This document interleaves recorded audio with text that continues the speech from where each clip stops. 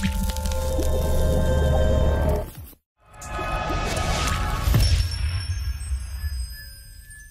everybody, this is Geneva of Geneva's Closet Talk Show.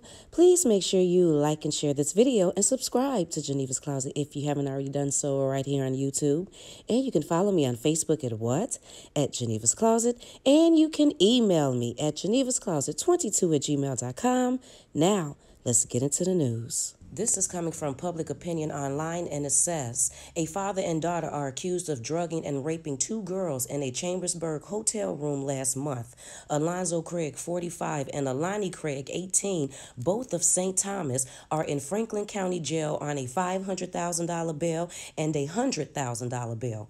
Both are charged with 2 counts of involuntary sexual intercourse, forcible compulsion, 1 count of incest, and 2 counts of possession with intent to distribute, all felonies. In addition, he is charged with rape by forcible compulsion, and she is charged with conspiracy to commit rape. The incident happened over more than 6 hours the late afternoon and evening on July 14th. Chambersburg police wrote in charging documents. Police learned about it after responding at about 10:45 p.m. to Chambersburg Hotel, where one of the girls, 17, was being treated for sexual assault. She said she and a friend, age not listed in court documents, went to a room at Motel 6 at 1095 Wayne Avenue to meet with a person they knew as Coon or Bud. Police determined this person to be Alonzo Craig.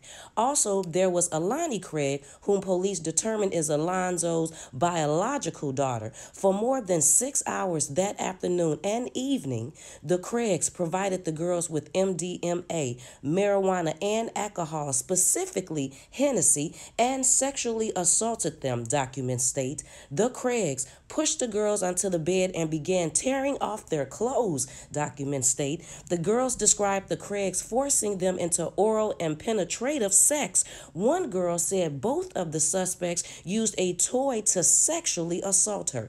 At one point, Alani Craig performed oral sex on Alonzo Craig before he had intercourse with one of the girls. What the...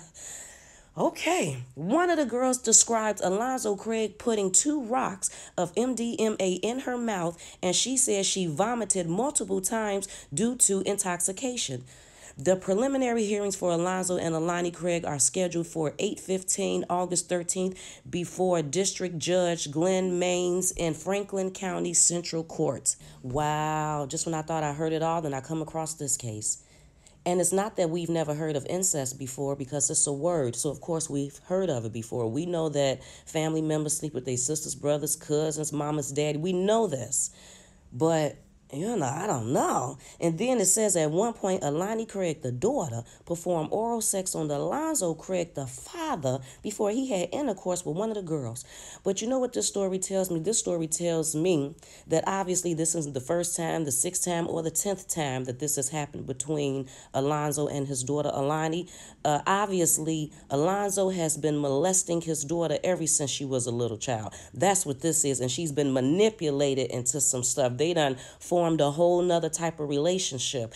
And I know that she has to know in her mind that this is wrong. So I don't know if there is a bit of control there, that he's controlling her, or if she's just been manipulated so well that she's not realizing that what she's doing is totally wrong. And I don't even know if I want to say that, because she's, 19 years old? She's old enough to know right from wrong, even if you have been manipulated into some stuff. But Alonzo is just a nasty man to even do that to his daughter in the first place. I don't have to read an article or read a backstory to know that this is what has happened to this girl. And what is her mama? Do the mama know these things going on? Is she still alive? How does she feel about the relationship? Or did she used to be a part of it? Was she like the third family rape duo? Rape team? whatever, people. Anyway, I would love to know how you feel about this situation because I really don't even know what to say right now. But while you're telling me how you feel, could you please like and share this video and subscribe to Geneva's Closet if you haven't already done so right here on YouTube.